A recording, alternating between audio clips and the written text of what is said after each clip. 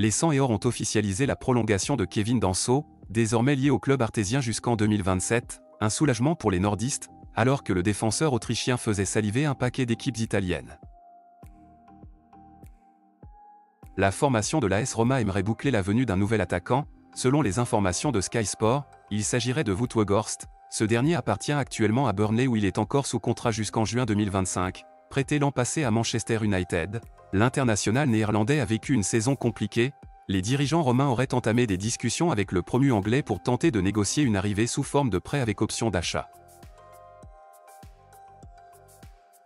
Dans une vidéo publiée sur ses réseaux sociaux, l'attaquant ex-international espagnol Roberto Soldado a annoncé mettre fin à sa carrière professionnelle. Au total, il aura inscrit 231 buts et délivré 74 passes décisives en 622 rencontres toutes compétitions confondues. De retour après plus de 5 mois d'absence, Neymar a affiché un beau visage jeudi lors de la victoire du Paris Saint-Germain contre les Coréens de Jeonbuk en amical, double buteur et passeur décisif lors de rencontres. Le Brésilien a guidé une équipe francilienne très remaniée lors de son dernier match de préparation de l'été. Malgré les intérêts affichés par l'Arabie Saoudite et le continent latino-américain, l'ancien buteur des Phocéens ne devrait pas faire son retour au Vélodrome. Selon les dernières informations du Corriere della Sera, Alexis Sanchez a ainsi repoussé toutes les offres pour revenir en Serie A. D'après le média italien, l'ancien buteur d'Arsenal ou encore Manchester United attendrait désormais un signe de son ancien club, l'Inter Milan. L'homme d'affaires américain Todd Boehly a déjà dépensé 800 millions d'euros en transfert en seulement 14 mois.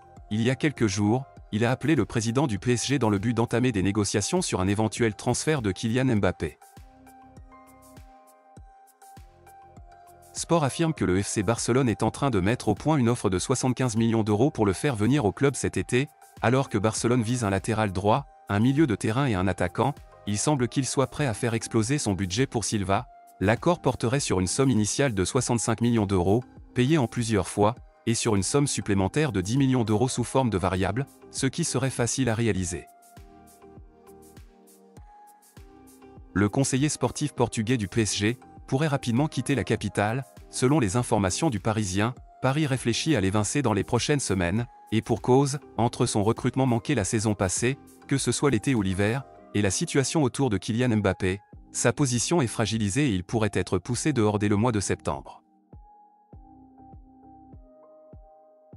Le transfert d'Harry Kane au Bayern Munich se dirige vers son épilogue, à en croire The Telegraph. Toujours à la recherche d'un numéro 9, les Bavarois auraient ainsi balancé un ultimatum à Tottenham. Jusqu'à ce soir, minuit, les Spurs demanderaient un peu plus de 60 millions d'euros, somme que les Bavarois ne semblent pas disposés à poser sur la table.